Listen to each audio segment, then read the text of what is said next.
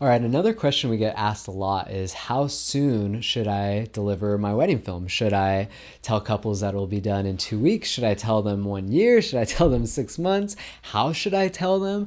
It's a pretty common question, so I wanted to help you guys with this.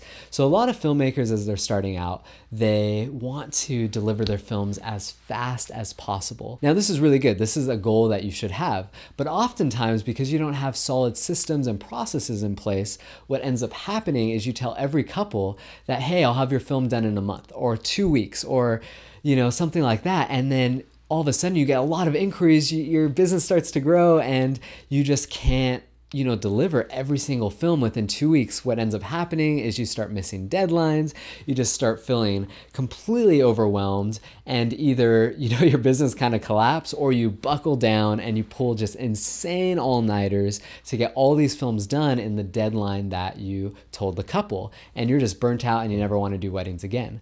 So I want to help you guys avoid that, avoid burnout, because it is not a good place to be.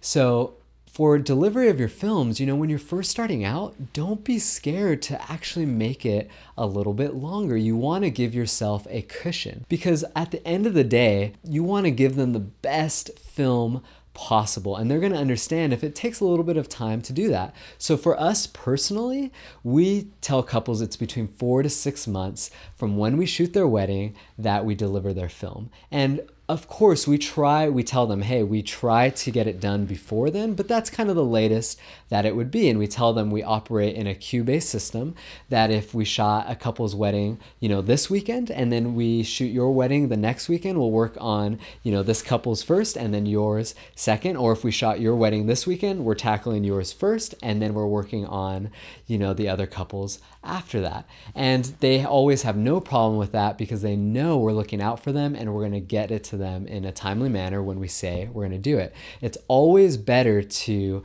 tell a couple a realistic time frame and meet that deadline than to tell them something that's unrealistic and to miss it, because then that trust is broken and the couple they're going to be like, hey, where's our film? What's going on? Because you kind of lied to them. You said it's going to be done in 2 weeks and it's not. And they feel hurt about that and they're not going to want to recommend you.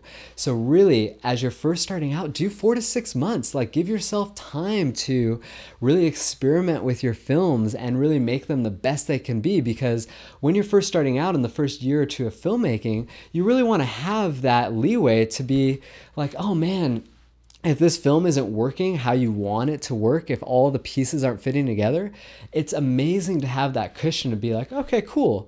I'm just going to set this project aside for like a couple days and really refresh my mind and come back to it. And when you really allow yourself to do that, the films turn out a million times better because you have a fresh mindset. But if you're like, oh my gosh, I told this couple 2 to 3 weeks, you don't have that ability to just set the project aside, and then you end up rushing through it, you end up making mistakes, and it's not the best it could be. So my number one advice to people just starting out is tell couples it's going to be between 4 to 6 months. And even us, we've been doing this for a really long time, and we still tell couples 4 to 6 months, and we've never run into any issues, and we always meet that deadline, and oftentimes we meet it before even the 4-month mark. And when we do that, couples are like, oh my gosh, like, I can't believe our film is here already, and they're super excited, and it just makes for an incredible process for us as filmmakers and making sure that we don't get burnt out, and it allows us to really deliver for couples and serve them in the best way possible.